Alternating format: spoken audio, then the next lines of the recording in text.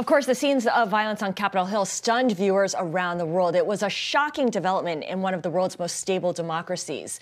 Bloomberg's Tom Keene and Francine Lacqua spoke with Richard Haass, president of the Council on Foreign Relations, about the U.S.'s standing in the world and the future of the Republican Party. Let's take a listen. It's going to be a long, long road back, almost like a person's reputation. A country's reputation takes a long time to build and a very short time to undermine. We saw the undermining the other day. I think in the short run, you've got to hold people to account.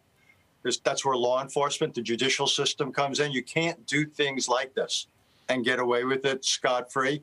Then we've got to take a step back and look at the context that allowed this to grow up. That's everything from social media, a lack of civics education. We've got to look at the economic context, a lack of opportunity. I think there needs to be a profound soul-searching and reckoning in American society. You, more than anyone I know in America, had to live through Northern Ireland of a violent time. We moved from the violence of Northern Ireland to a peace.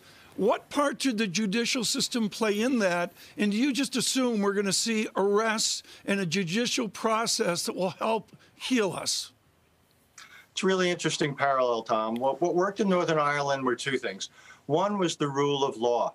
What the provisional IRA and other people had to learn is they could not shoot their way into power. British Army, police, what have you, essentially made it impossible for them to realize their political aims with violence. But secondly, and it was important, they had to be offered a real, legitimate, alternative political path.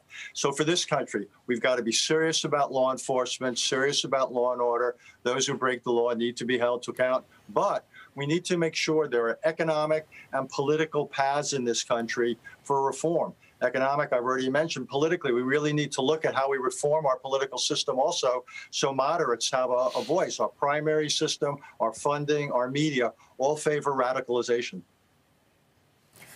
Richard, good morning from London. Can the president really pardon himself? Look, it's a gray area whether he can self-pardon or not. Obviously, if all the rumors are true, he's going to explore it.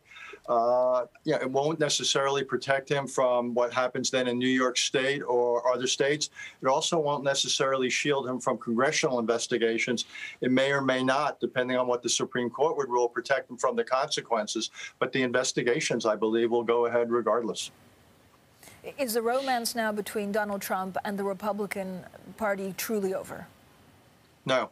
I think that's one of the real questions where the Republican Party goes. The fact that you still, the other night, after the events of January 6th, still had Republican congressmen and senators questioning without any evidence whatsoever the election results tell you that the Republican Party, or elements of it, to be more accurate, are afraid to tackle Donald Trump. They're worried about his power over cable, over social media, his power in the base of the Republican Party, which is what comes out in votes in primaries. So I think the question is whether the Republican Party can expunge this radical element. If not, does it coexist? You essentially have two Republican parties.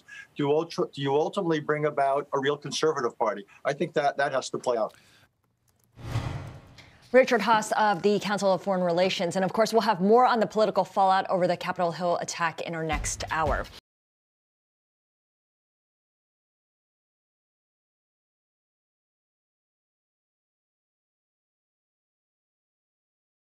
The biggest stories the moment they happen from around the globe. Subscribe to Bloomberg Quick Take now for insight in an instant.